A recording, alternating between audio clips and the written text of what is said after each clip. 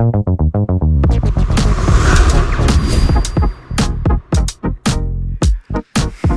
everyone. So, communication, it's a fundamental part of the human nature.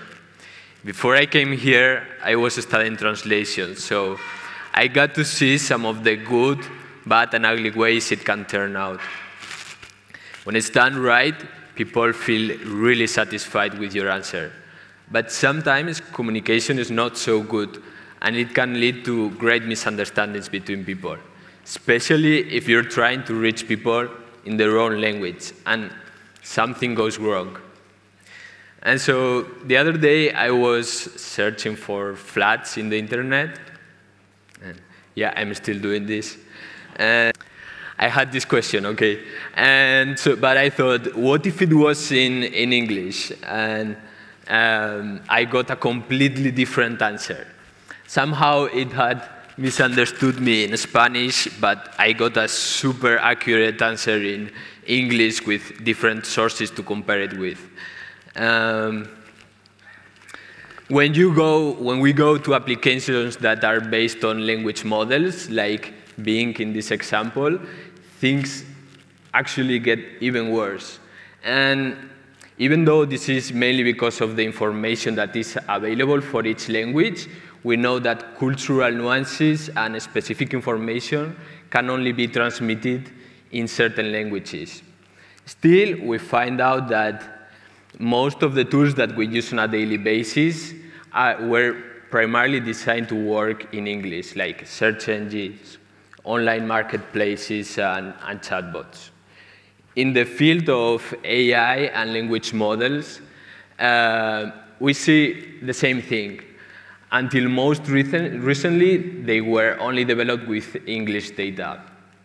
This is a huge problem for the language bias that we already have in our research community. But it is also a clear threat to knowledge access, basic internet research, and innovation. Another complicated thing with language models like ChatGPT is that even when they create an obvious seeming response, we can't fully explain how it happens, just how we cannot predict what a magic ball will say. That's why most of the times when working with these systems, it becomes an exercise of trial and error. We build it, we train it, and then we understand or try to understand how it works. How we train these systems is we give them long texts on the web. We'll have them read through Wikipedia articles, word by word, and then we'll ask them what word is coming next. It's like an autocomplete. And most of the times, they actually get it really good. But that's not because they understand language as we do. They instead use probabilities for words. So most of the times, we'll see them answer with misconceptions that are widely spread in the internet, like in these examples. In any case, we use this training process to adapt existing language models and train them further in what we call language adaptation. We've seen that models that have already been trained can be further extended to be multilingual and even work better in certain languages with far less data and far less computing power than is normally required. This is the case of the Aguila and the Floor models that we just released and are available online. But this is just the first part. We know that these systems are flawed with biased training data and strange loopholes that we don't even notice at first.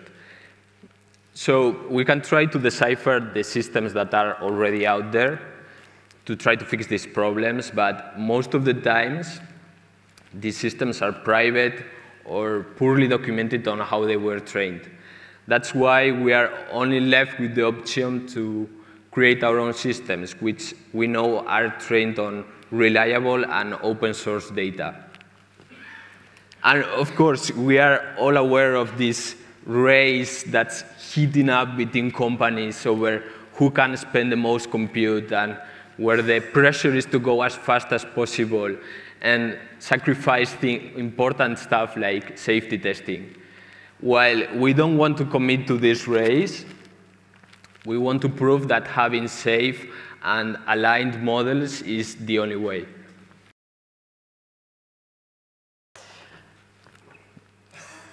Because in the end, we all know that language models are a really useful tool, but only if we use it wisely.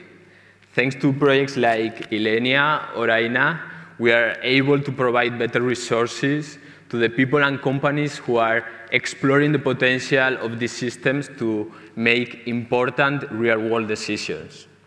Because after all, just as communication is a fundamental part in our daily lives, making sure that language models are truly multilingual and free from biases is crucial right now. After all, it's not just about understanding words, it's about understanding each other. Thank you.